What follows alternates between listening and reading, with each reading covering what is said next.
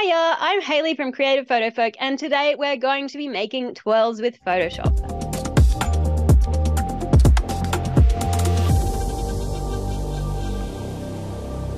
Now, making twirls is a fun, meditative process that is pretty quick to create with surprising, psychedelic results that you can't possibly anticipate.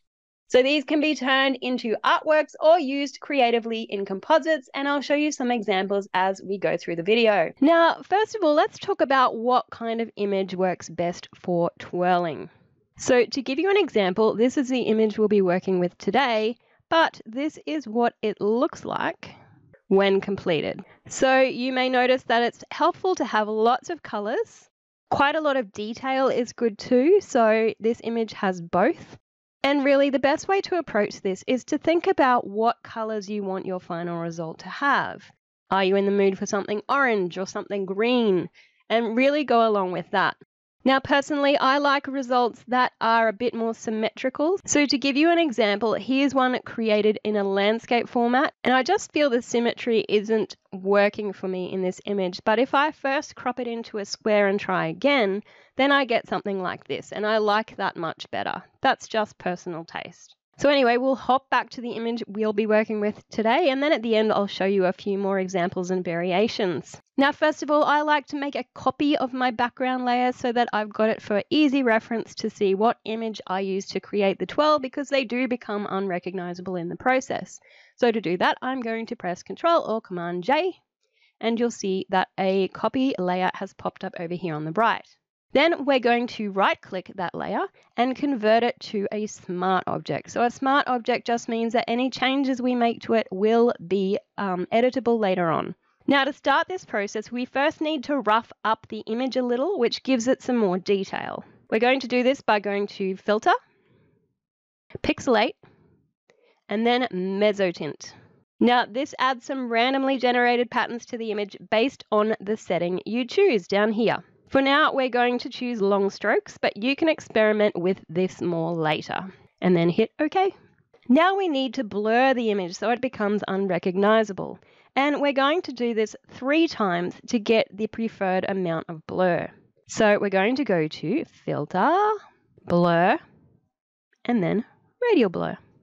In here, we want the amount to be maximum, so at 100. We want to choose Zoom, because we want it coming out like starburst kind of thing.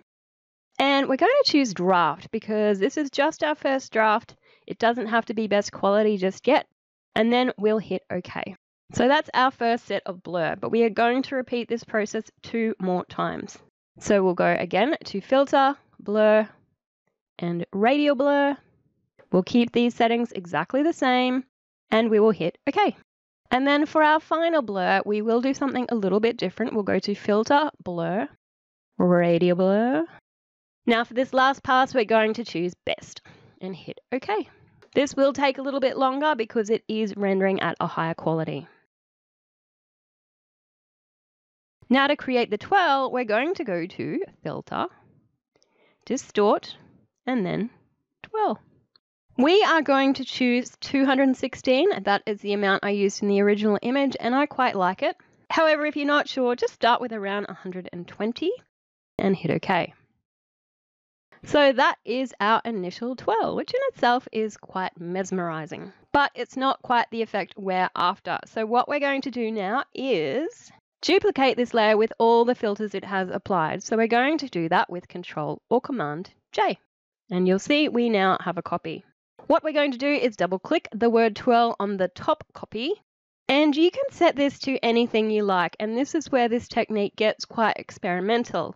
However, for the sake of ease, what I'm going to do is move it into the opposite position of what we had before. So we had 216 before, now I'm going to make it negative 216. So it's basically just spinning it the same amount but in the opposite direction. And that will give us a little bit of symmetry. So for that, I will hit OK. Now for the fun part, we're going to change the blend mode so this twirl combines with the twirl we created earlier. So your blend modes are found here under the word normal, and this will just be a bit of fun to choose which one you like. And depending on whatever colors and patterns you've got in your original, you could end up choosing a very different one from what I will choose today. So cycling through, you'll see the different results. Some are too dark and muddy, like this one. Some are too bright. Some are too gross. I think for this one, I'll go with lighten. And you tend to get the best results with either darken, lighten, or pin light. Now you have a chance to experiment. So I really like this result here, and we'll be playing with it a little more, but you can actually just start experimenting with your mesotin in particular. So we can double click the one on the top layer. You will get an error message that smart filters stacked on top of this filter will not preview. Just hit OK, don't worry about that. And we could change it to something like coarse dots. Hit OK. And you'll see what that did. It just makes it a little bit more detailed. I don't particularly like that. I'm going to step back in my history to the previous step. You could also actually just switch off some of your radial blurs to see if that makes a difference. So let's look at the before and after. I don't actually mind that. It's made it a little bit more kind of punchier. We could try another one. And again, yeah, it's starting to get a little bit busy, but it's something I might like to work with. So we'll keep that one. The other thing you could now experiment with is going back into Twirl by double-clicking it. And you could play with the intensity and direction. So we might go for something quite extreme, just as an example, and hit OK. And I hate it, but you can see what it did. So I'll just undo that with Control-Command-Z. Now, I don't mind this, but like I said earlier, I'm a real fan of symmetry, and the fact that it's a little offset to the left is kind of messing with my head. So I'm going to take it one step further to get that symmetry that I enjoy. And to do that, I'm going to make a stamp visible layer of everything that we can already see. So every layer we have already used, I'm going to stamp visible it into one layer. Now we do that with Shift, Control, Alt, E, or on a Mac, Shift, Command, Option, E. And you'll see that that has now made a layer that is entirely made up of everything we've already done. And then we're going to go to Edit, Transform, and flip horizontal down the bottom here. So that takes everything and flips it horizontally. Now, once again, we're going to play with our blend modes under normal, and you will start to see that lovely symmetry that I enjoy and find something that looks pretty good. And I think either lighter color or lighten, which are pretty much the same, is the effect I'm going for. So that's not too bad, but I do like to experiment a little bit more. And what I did is activated my Move tool with the shortcut V, or it's this very top one at the toolbar. And I held down Shift as I press my cursor to move this around, because Shift keeps it proportionally on the same line. So I just moved things around until I found some shapes that I liked. And I tended to like this kind of little lotus pattern that's going on at the top here. So maybe something like that. And then I could crop it down with C, the shortcut C, and making sure that I've got WH resolution chosen. Otherwise, it will try to crop to it a specific dimension, whereas this is a more of a freehand one. And I would just crop out those edges and hit my plus. And that would be my finished result. And I really like that. But just to finish up, there's a couple of extra things you could do. So first of all, I'm going to add an adjustment layer from my little half pie down the bottom. And I might choose something like levels. And I'll see if I can add maybe a bit more contrast. Make it a bit brighter, but not too bright. I don't want my highlights blowing out. Maybe around there. I could also play with my hue saturation just to make it punchier. Ooh, or change the colors, which yuck, but you could. Something like that. But again, you don't want to go overboard. So I probably won't do very much of either of those things. But these are all the things you can play with. Now, this is a fun one to experiment with on lots of images. So to be able to do that without going through that process we just did, what you could do is record yourself an action.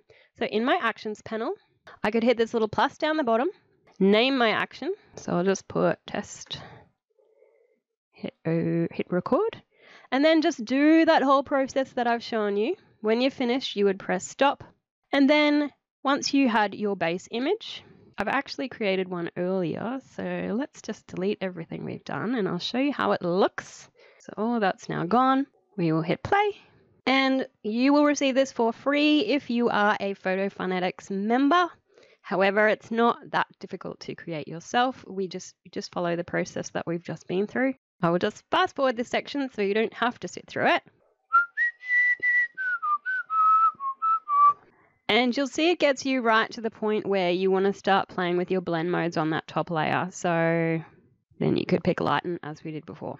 The other thing is you would want to go in and play with your twirl settings and your mesotin if you prefer, but pretty much the twirl will get you where you want to go.